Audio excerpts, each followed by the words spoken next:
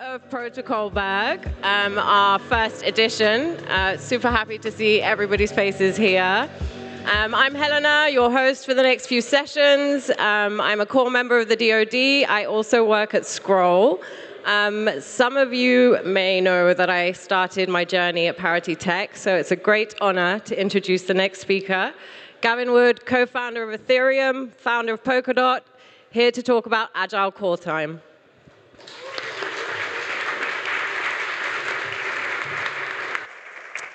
Hello. Yes, where's the plug? OK. You actually get 2 talks today. I only found out quite recently that I was on for 15 minutes, so I hastily put together a sort of starter aperitif talk, which shouldn't take too long, but I think it's nice. It points out a few things that I think are quite fun to point out. And oh dear, all right, this stays on. And then I'll proceed to like the meat and potato talk. Am I on? Yes. OK. F. Right. Lovely to be back in Berlin. Everyone from, are we all like living here, or are people traveling from far, far away to come? 1, 2. From where? Near. Fair enough. Good. So yeah, this first talk is, oh, you can see if you want to look at the slides, there's a URL. This first talk is sort of discussing some of the conversation points that have been floating around in this industry of late, and particularly from the Polkadot perspective. Actually, Polkadot's the sort of top-level stuff. Then, I don't know how familiar you are with this stuff, but Polkadot's more of a wider network, maybe an ecosystem. Substrate is the tech that we use to make blockchains that sort of slot in to Polkadot. And then within this blockchain framework, we have a framework specifically for building the business logic of blockchains called Frame. And for what it's worth, inside of Frame, there is also smart contract modules that allow you to have smart contract systems. What I'm going to talk about for now is Frame. So just bear in mind that Frame is a piece of substrate, which itself is a piece of Polkadot. And at each of these levels, they are, in principle, replaceable. All right. So account abstraction, a bit of a hot topic at the moment in some circles. What do we mean by account? Well, generally, we mean an identifier for a caller, like a caller of a function, some logic, typically sitting inside of some decentralized system. And we usually use accounts to confer particular privileges. For example, the ability to spend some balance that's sitting in some account. In principle, accounts might be viewed as something that's quite homogeneous, which means to say they all confer the same class of privilege, but just a different specific parameter to it. Though that's not necessarily always needs to be the case. This is sort of based around the Ethereum account model. Let's look at this within the Polkadot perspective. So we have the concept of an account-based privilege level, an account caller that we describe by a specific 32-byte, in Polkadot's case, identifier, what we call a signed account origin. Now, this is actually a type of a wider data structure called the system origin. System origin is an origin that is amongst basically all substrate chains, and certainly all frame chains. All frame chains have this kind of caller, kind of privilege set in mind. The system origin is actually a subtype of the runtime origin. So the runtime origin is actually an extensible origin kind. System origin is one of those kinds of origins that you can have, but there are many others. And in fact, as I say, it's extensible, which means you can add your own. You make a new module, which we call a palette in frame language. If you make your own module, you can add your own kinds of origins. And obviously, these kinds of origins can confer certain privileges according to your particular use case. Now, as it happens, the runtime origin is also sort of ensconced in an even larger, more richer origin type called the XCM origin. And the XCM origin is very large and very rich. And in principle, the language that we use, XCM is really just a language. With this origin, you can describe, one would hope, pretty much any caller privilege class on any decentralized system. So, cue video. I think this is a sparring program. We turn it similar to the programmed reality of the Matrix. It has the same basic rules like gravity. What you must learn is that these rules are no different than the rules of a computer system. Some of them can be bent. Others can be broken. That's an excerpt from a notable film called First practice in Singapore, and there was a scarlet Turn tinge. it down. That's an excerpt from a notable film called The Matrix. Great film. What your man here is talking about is trying to explain to this young Padawan that, in fact, what he believed was the real world that had all of these very particular rules that could not be broken is, in fact, merely a simulation. And he has some godlike privileges within this simulation, which if he were only to wake up, he could realize and alter some of these fundamental rules. He mentions bending some and breaking others. As far as I know, he only ever really broke them. But yes, in Polkadot, we have a similar kind of situation.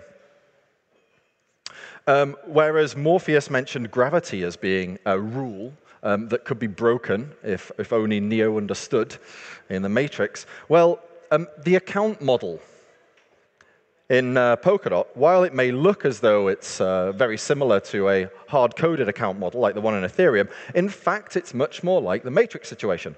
And if only you learn the underlying frame language, you will see that you can bend or even break many of the rules concerning the account system. So let's go back to the origin example. So if we remind, origin in the Polkadot world, in the frame world specifically, helps us understand who is calling this piece of logic that is being called, we would assume, in a decentralized, perhaps permissionless system. Well, we've already mentioned the signed origin. The signed origin tells us, well, this account has signed a transaction. They're the ones who are calling it.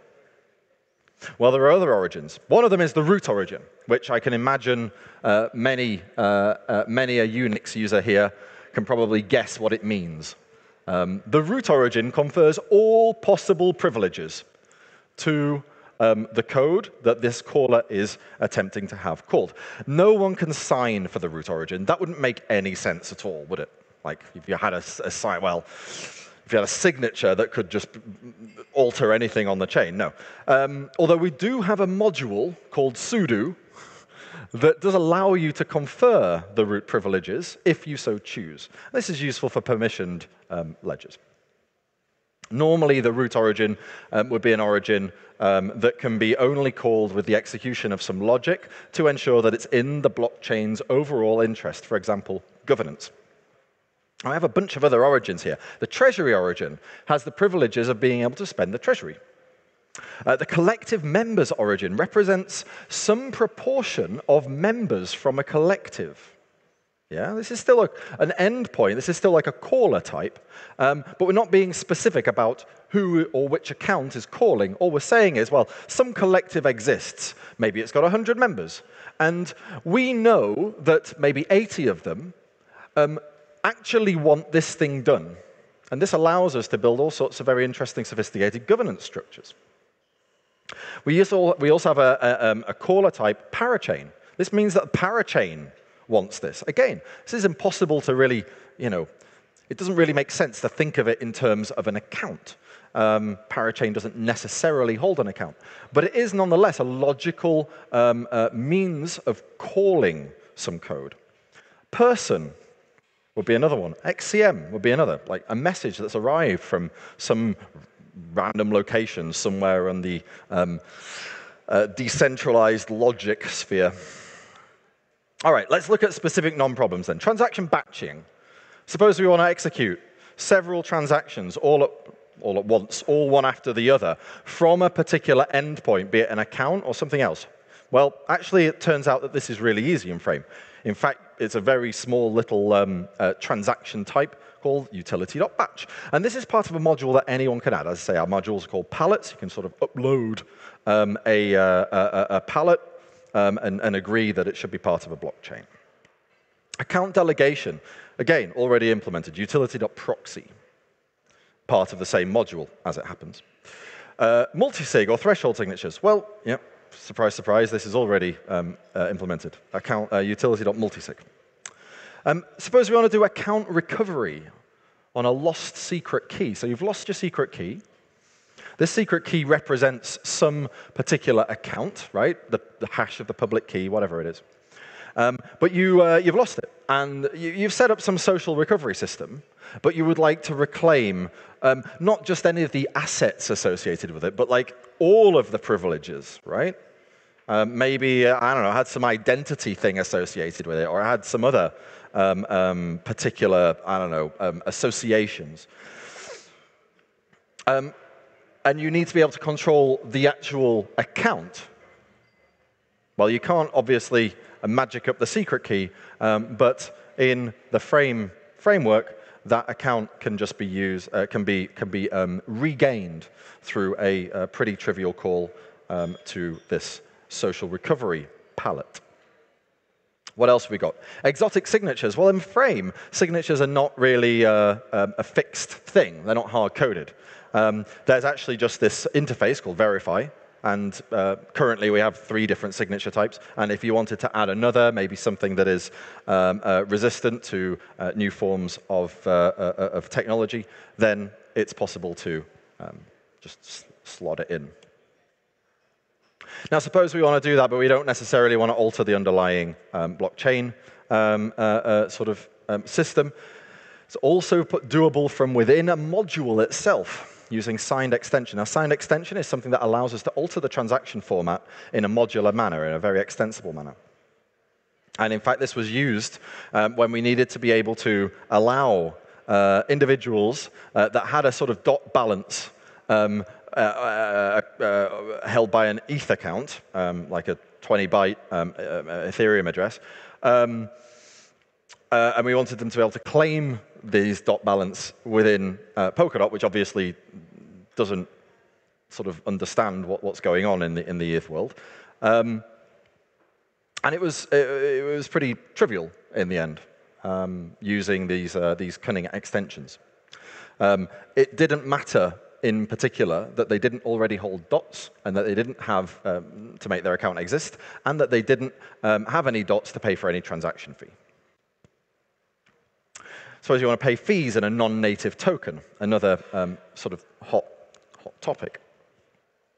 Well, in Frame, paying fees isn't part of the protocol. It's actually an extension itself. There is something called the transaction fee module. Transaction fee palette. It's a palette that you can sort of slide in to your chain if you so want. And one of the things that it allows you to do is to configure whether fees should be paid as part of a transaction. They don't have to be. So if you want to pay fees in some other way, or have some other anti-spam mechanism for your chain, it's pretty trivial. Paying someone else's fee. Little more involved. A little more involved, practically speaking. As far as the on-chain part goes, it's pretty trivial. But of course, transmitting the thing that you want someone else to pay for is a little bit harder. You need some sort of off-chain message passing kind of gossip system. which is not especially easy to come up with. But nonetheless, once that is done, the actual on-chain bit of ensuring that you can actually pay for someone else's transaction, easy peasy. What about accounts always needing a balance for gas fees? Well, again, as I mentioned earlier, signed extension. Really easy. Now, actually, Frame has an even easier way of doing this if you just want to make sure that they don't have to pay for some transactions under certain circumstances. It's as easy as returning pays no from the transaction code. It just means the system picks up the tab. So yeah, there's a lot of stuff that you can do if you free your mind, from the idea that the account model is sacred and can never be altered under any circumstances. And systems like Frame allow this to happen in an incredibly easy and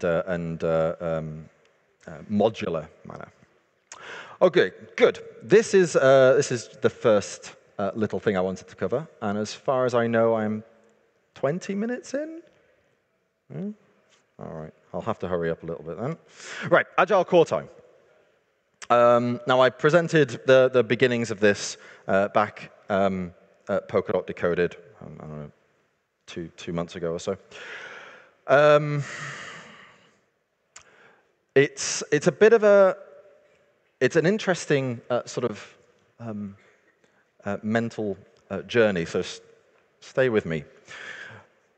What is Polkadot? What is Polkadot 1? Right, well, if you go back to the white paper, Polkadot, it says, is a scalable, heterogeneous, multi-chain, or blockchain of blockchains, right? That's how we define Polkadot.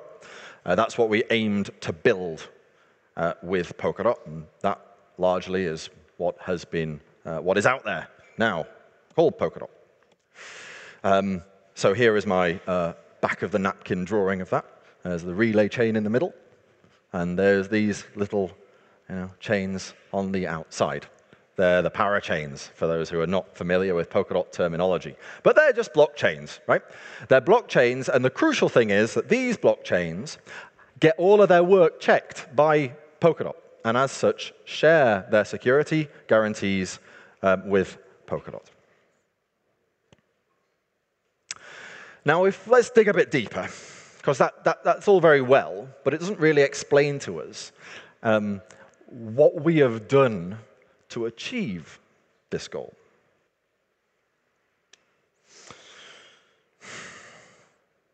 Well, the first thing that Polkadot does is it procures certain information technology and communication, should be a C in there really, resources from the public. Now, we call these resource providers validators, and they do particular jobs for the Polkadot network. In general, they just run a particular piece of code that does the right thing. There are certain resource requirements that these validators, these members of the public, must provide in order to make things work and get paid, basically. Now, given that Polkadot is able to procure these resources from the public validators, it then provides an environment, a platform, to resiliently ensure that these little blockchains, the ones on the outside, and state machines that seem like them, so there's a certain class of machines that it can do this for, but they're generally blockchains or blockchain-like things, that they progress properly, right? That when they get to the next block and they say, well, this happened, this that they're saying happened actually did really happen and was a legitimate event or a legitimate course of action.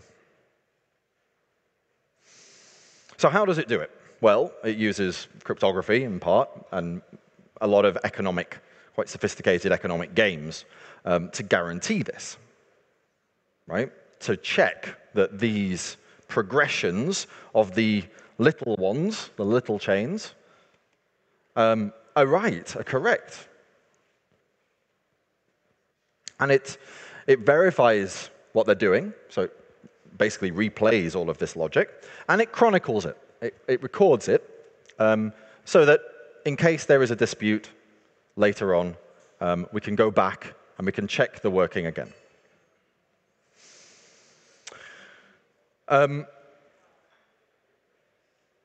Now, we've got a lot of logic, it turns out, turning these 1,000 members of the public, volunteers almost. I mean, they get rewarded, but they are volunteering to get rewarded, into this particular resource for verifying and chronicling this computation. And there is a bit of logic dedicated to making the environment right to ensure that this secure, reliable, and accurate resource actually works for blockchain things rather than maybe other things. So we've been we basically optimized the situation for blockchains, for checking blockchains. This was the whole idea with Polkadot 1, right? But as a byproduct, it turns out, Polkadot has these logical virtual machines that kind of are spread around the globe, different randomly selected validator sets hosting them. And it uses these logical units, these virtual machines, decentralized virtual machines, at the moment to secure blockchains, to secure parachains, to secure the blockchains of the Polkadot ecosystem, checking their correctness, chronicling what's happening. But they needn't do that necessarily. They could do all sorts of things, these cores. Yeah? They are, at the end of the day, basically just virtual machines that are guaranteed to operate correctly. So in fact, what we've inadvertently created with Polkadot 1 isn't the overarching multi-chain network, or that's one of the things that we've created, but the inadvertent thing that we've created is actually just high-resilience validated computation. So if we look at Polkadot as a ubiquitous multi-core computer, well, we can start describing what this computer does. Like, we can describe its parameters. What is this virtual machine capable of? Well, it turns out that we can have potentially hundreds of these little units all operating in parallel, these cores. And the core bandwidth, it turns out, is about 1 megabyte a second. So it can do 1 megabyte a second of I/O with the rest of the world. And if you want to get an idea for how much computation it can process, well, it turns out it's got a Geekbench 5 SC single-threaded score of about 380. And it takes about 6 seconds if you want to get things in and out. And overall, we would expect this to track hardware. So as hardware gets better, these numbers will go up. Now, as I said, this core resource, we've kind of limited it to a particular model of computation, which we might call the parachain model. It's very optimized for blockchain-like systems because, you know, that was the whole point of creating this. That was the use case. And the parachain model extends to how the resource is procured. It's procured through long-term leasing, auctions, deposits, crowd loans. But it doesn't necessarily need to be this way.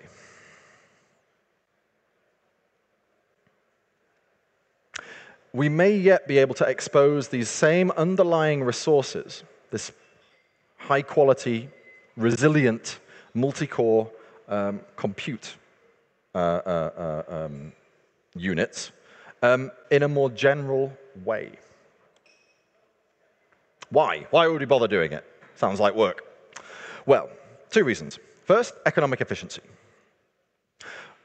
We've got this resource, and it's a pretty decent resource. And we're currently taking the resource and just baking it into one particular service, one particular product.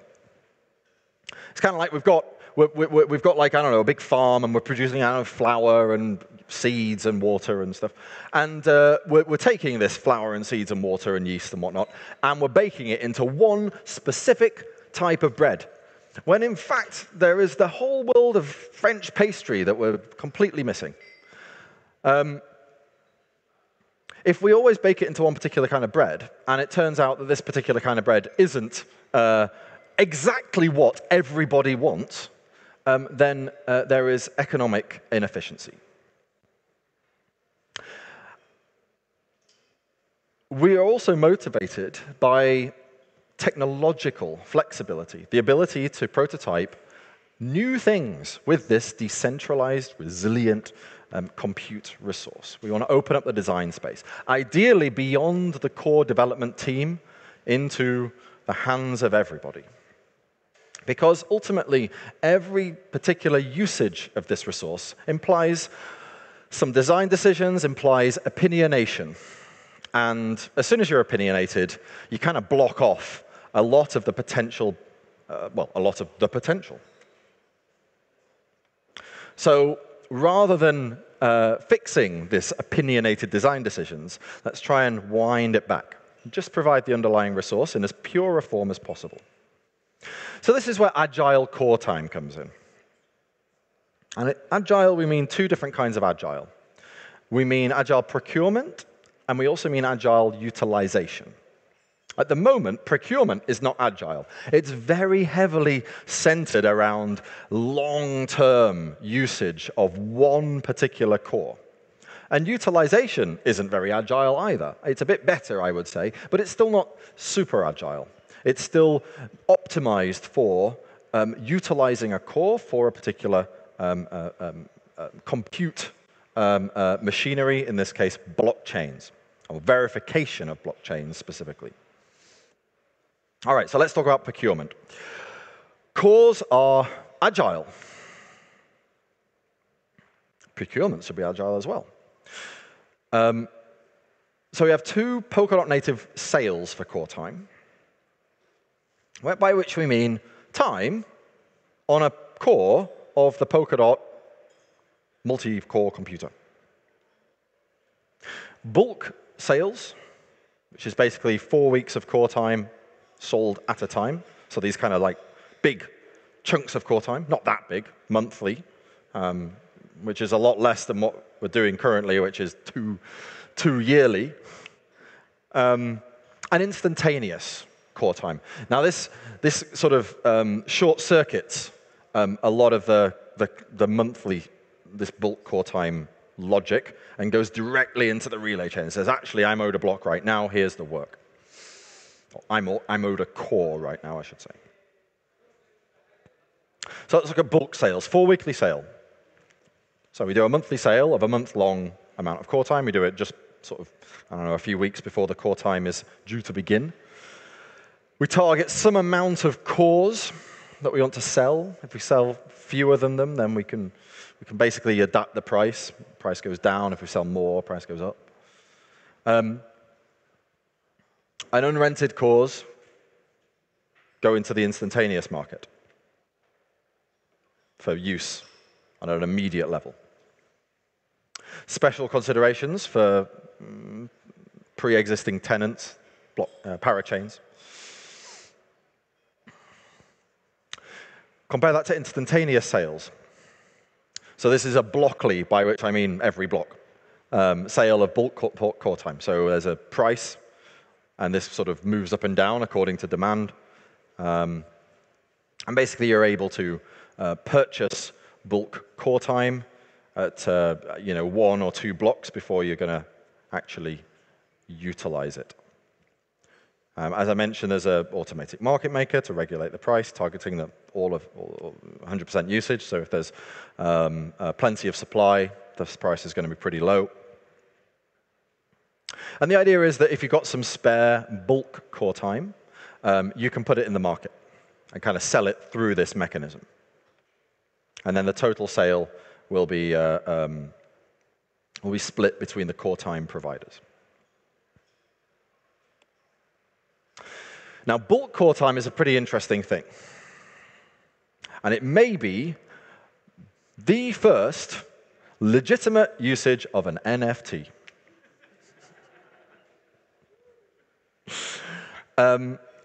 Now, the idea is that the Coretime service exposes through XCM, XCM has a sort of NFT interface, exposes these tokens. They're non-fungible. They represent some particular claim on a Polkadot multi-core computer on one of the cores. And in fact, it's not just like on one of the cores sometime. It's like on one of the cores between time x until time y at regularity r, like frequency, if you like. 1 in every 2 blocks, every block, 1 in every 10 blocks, this kind of thing. Now, when you buy bulk Coretime, you get an NFT that basically says, well, it's on this core, it's 4 weeks, it starts on this time, ends 4 weeks later. And it's every block. But maybe that doesn't fit your use case. Maybe your use case, you actually need to use the core 1 in every 4 blocks for the first week of the month, and then 1 in every 2 blocks for the other 3 weeks of the month. Well, this allows you to do that, or indeed any random parameterization of that. So you're able to split these NFTs up and make from 1 NFT that represents 4 weeks to 2 NFTs that represent, I don't know, 1 week and 3 weeks, or 1 day and 27 days, or whatever it is that you want to do. You can also take these NFTs and split them up further. You can do it as many times as you want. And even cooler, you can take NFTs and deinterlace them, like pull them apart. So you can make them 2 NFTs of each a regularity that sums to the original NFT. Yeah?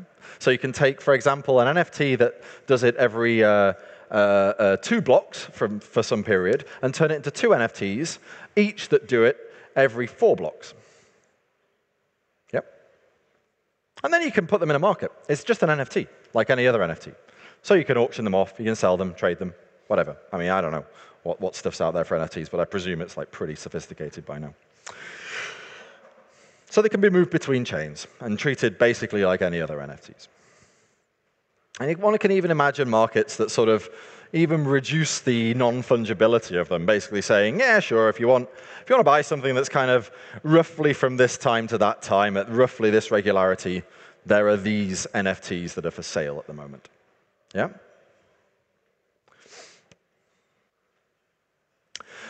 Now you can consume bulk Coretime in 2 different ways. As I mentioned before, you can put it on the instantaneous market and take a cut of the profits. You can also assign it directly for utilization. Utilizing it may be, for example, dedicating it to some particular parachain, but there could be other uses. So let's, keeping that in mind, move on to Agile Coretime's utilization. Now, this is very much an ongoing discussion, so I'm not going to try and present anything as being kind of decided or anything like that. I think with the Coretime, with the procurement, this is already coded and scheduled for deployment onto the Polkadot network. With utilization, still working things through. Overall tenets, in my mind, are firstly to minimize changes. We want to use what we've got as much as we can.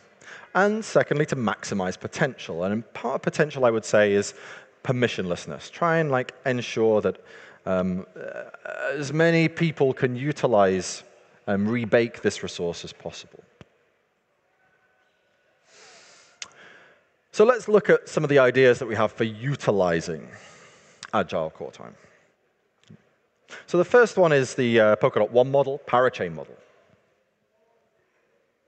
And we have 3 others, well, two or three others that I want to talk about at the moment. One of them is the actor model. Another one is the MapReduce model. And I'll talk a little bit about some more sophisticated models that are also under discussion. So just to be clear, this is alternate means of utilizing the underlying resource, this compute machinery, that Polkadot provides. One of them at the moment is to check the progression of blockchains, parachains. But there can be others. So let's look at the parachain model. What does it mean? Well, for those who are not familiar, on Polkadot, every parachain has a code blob associated with it. It's actually a piece of WebAssembly. When a parachain wants to move forward and make sure that it's verified through the Polkadot Network, it submits a piece of data to the Polkadot Network. We call this piece of data the proof of validity, or POV.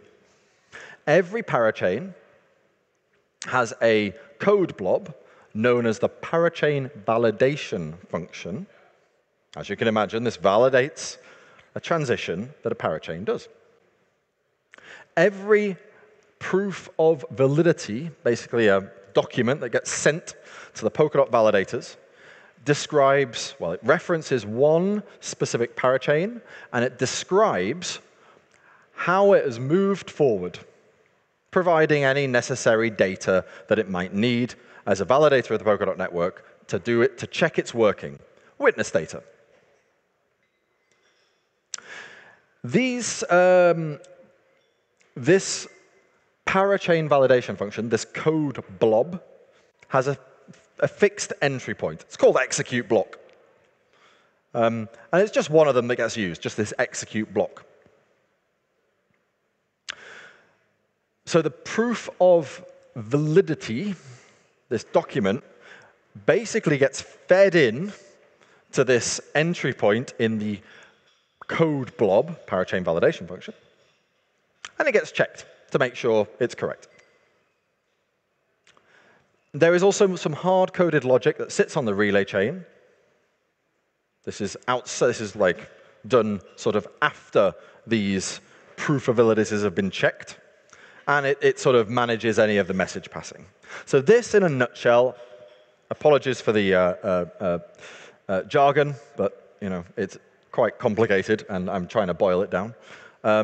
This, in a nutshell, is what Polkadot is doing, how it's utilizing these cores in order to create this parachain centric model where you can have multiple blockchains all operating under the same security umbrella. Now, how does this differ with the actor model, which I'm calling core play? Well, we have one code blob per actor, so a bit similar to how we have one code blob per parachain. That bit doesn't really change. However, we can have multiple actors per POV, proof of validity. And at this point, maybe it's not so sensible to call it a proof of validity. Maybe we can just talk about it as a work package, right? Some document that gets sent to the Polkadot validators. Hey, check this, validate this work package. Well, we can reference multiple actors in these work packages. Now, the work packages, the POVs, they have a manifest. And this allows us to specify which actors get sort of entered, get their code executed, when, in what order. So this is quite a lot more of a sophisticated compute model. And we can have multiple actors per POV, multiple entry points into those actors. As it happens, there's only really two. One of the entry points is to progress the actor, do more compute, have some more time on the Polkadot computer. And another one is do some I/O. Here's some input, give me some output. So there's actually only two entry points, but still, more than one. And it has upwards message passing, which is one of the message passing protocols, one to take it up to the relay chain. This is hard-coded. Okay, so this is the actor model. And with the actor model, we can do some pretty interesting stuff.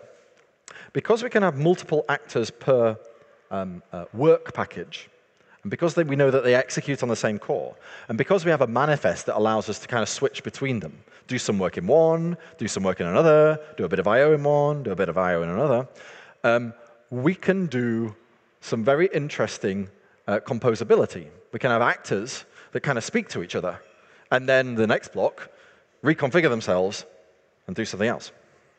More on that in a second. Before I do that, go into that a little bit more, I want to talk about the MapReduce model. So MapReduce is a pretty general paradigm for, in particular, representing a kind of workload that can scale well on a homogeneous parallelized compute system, somewhat similar to what Polkadot turns out to be. This one is kind of Project Corecast. So it's a MapReduce model for utilizing or for expressing the kind of computation that we want done on this Polkadot multi-core computer. So map and reduce, we have two different code blobs per work type. So work types are a little bit like parachains or actors. But instead of having one code blob, we have two. Well, when a work package comes in, what we used to call a POV, work package now, it names a particular work type. The map code blob, each of these code blobs only have one entry point. The map code blob is applied off-chain. This is the thing that gets checked. This is parallelized. Yeah? You have many different maps of the same work type, all happening in parallel, all with different validated groups, all on different Polkadot cores. Whereas reduce is applied on-chain, synchronized. It's pretty much as you would expect for those familiar with MapReduce. The verified outputs of map, so map has some smallish outputs, and these are used as inputs to the reduce function. And reduce can mutate some on-chain data lot work type state tree, specific to the work type. Turns out this is quite general. We're also considering other more sophisticated models, maybe arbitrary dependency graphs between the work packages, asynchronous work package items, potentially even unbalanced resource usage, support for it, using more, for example, availability, I/O bandwidth, rather than compute, or different kinds of compute, GPU compute versus CPU compute. Very interesting stuff.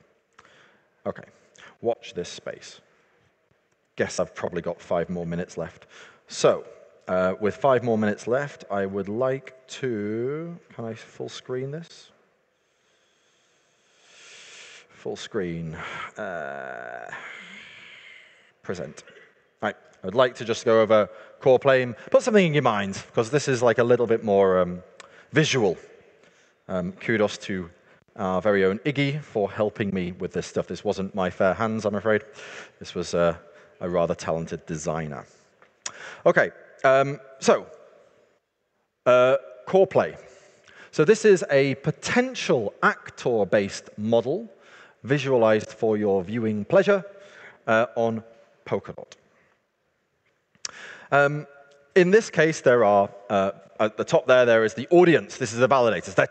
They're watching everything, making sure that it's proceeding correctly, right? We have our 6 stages. Now, the stages are basically cores. Yeah? Core represents a stage. There are 6 in this one, because there's 6 sort of blobs on the Polkadot logo. But in principle, there could be hundreds of these stages. If I drew hundreds, it would all, you wouldn't see the forest for the trees. So that's why there's only 6. Actors sit on the stages acting.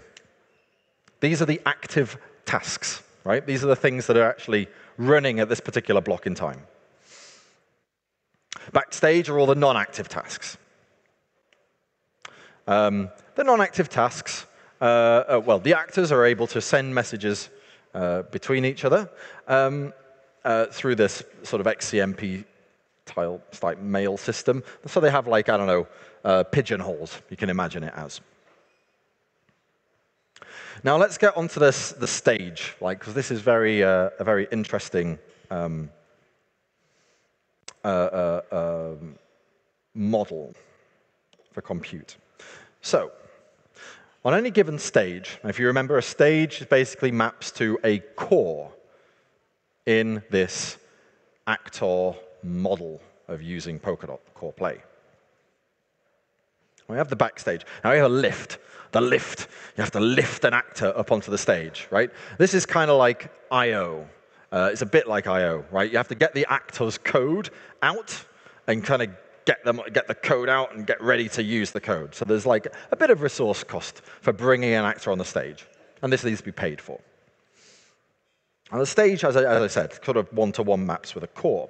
And we have these actors. The actors are sort of sitting on the stage. And at any given time, there is a spotlight. So there's some guy with a spotlight, and it can go between the actors. As it shines on an actor, the actor executes, right? So we're only single core, so we can't have multiple actors all saying and thinking at once.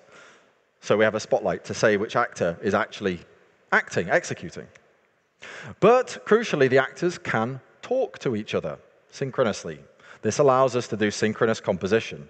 We can do all sorts of rich frameworks when we know that the actors are executing in the same execution environment. We know they're being executed by the same CPUs in the same piece of time. This, in a nutshell, is one of the ways that we can sort of see the underlying compute machinery, the underlying decentralized compute machinery of Polkadot, being able to be used beyond simply hosting, or rather verifying blockchains. And I suspect if we are able to reframe Polkadot's resources in such that they can be used in a permissionless fashion, this won't be the only thing that we see, the only sort of means of utilizing Polkadot's underlying compute machinery beyond verifying blockchains. I suspect there will be quite a few others. And with that, my talk is at an end. I hope you enjoyed it.